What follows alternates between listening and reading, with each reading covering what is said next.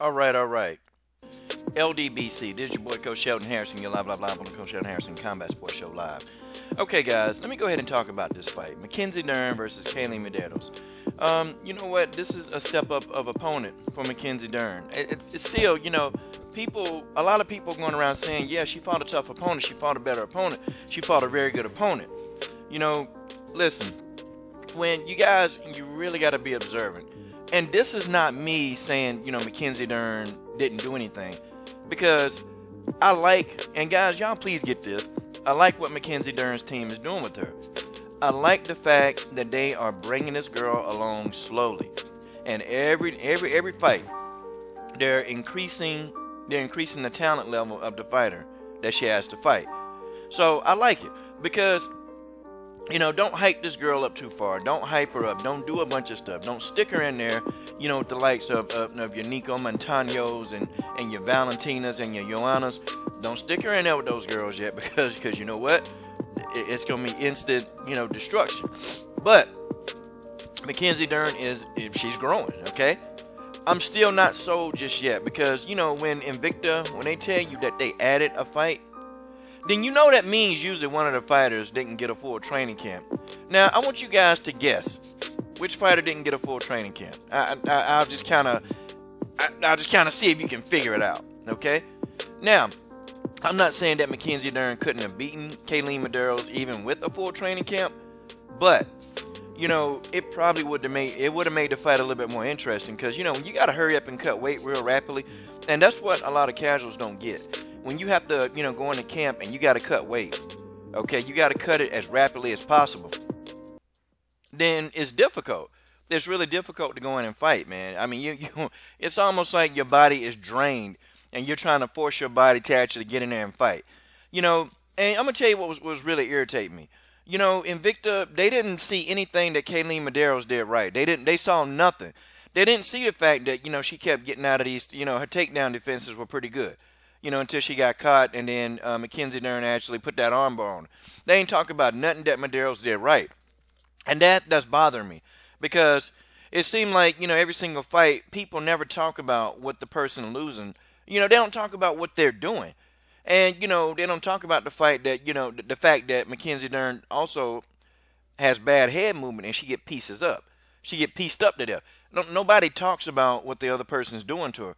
And that's troubling because, to me, it just seems like that they're going to hype this girl up. But nonetheless, some of her striking, it's improved, okay? I got to come on here and tell you that, her overhand, she did a good overhand right.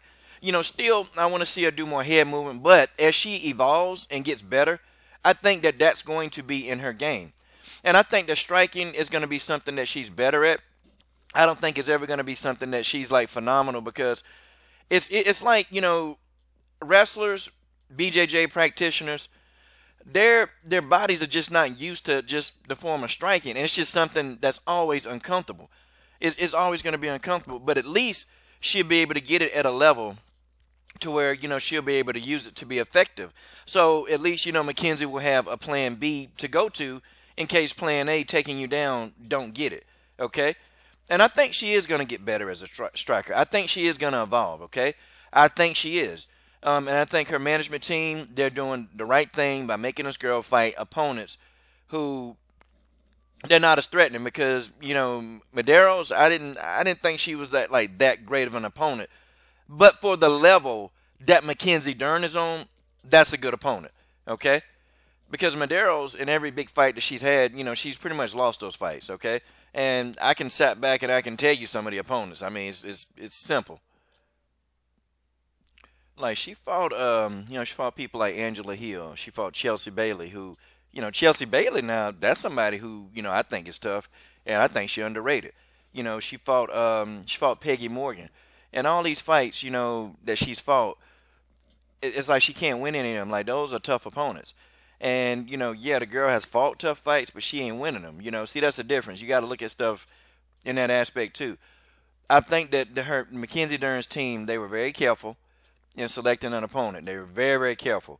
And they wanted to get somebody who had some experience, but they didn't want to have somebody who was racking up the wins against some of these experienced people. You know, they wanted to get somebody who's been in that octagon with some people with experience but not winning. And I think it was a smart move. Very smart move. And I think Heather Hardy team, I think they need to really look at what Mackenzie Dern team doing. I think they need to. Because some point in time, yeah, I'm still not convinced, but, come on. The Dern girl just started striking, not even that long ago. Okay? I mean, really, Mackenzie Dern hadn't been striking that long. So, I mean, I'm going to see how this play out. I'm going to see how it play out. And I'm going to see when they finally match Mackenzie Dern up with somebody who, definitely they ain't going down. You ain't going to be able to submit them. Them kind of fighters. Because Mackenzie Dern also, too, she always has a size advantage over her opponents. And she had a size advantage over this girl, too. So it is what it is, guys. You guys tell me what you think. This is your boy, Coach Sheldon Harrison. I'm done. What are you waiting on? Subscribe to the Best Women's MMA platform on YouTube.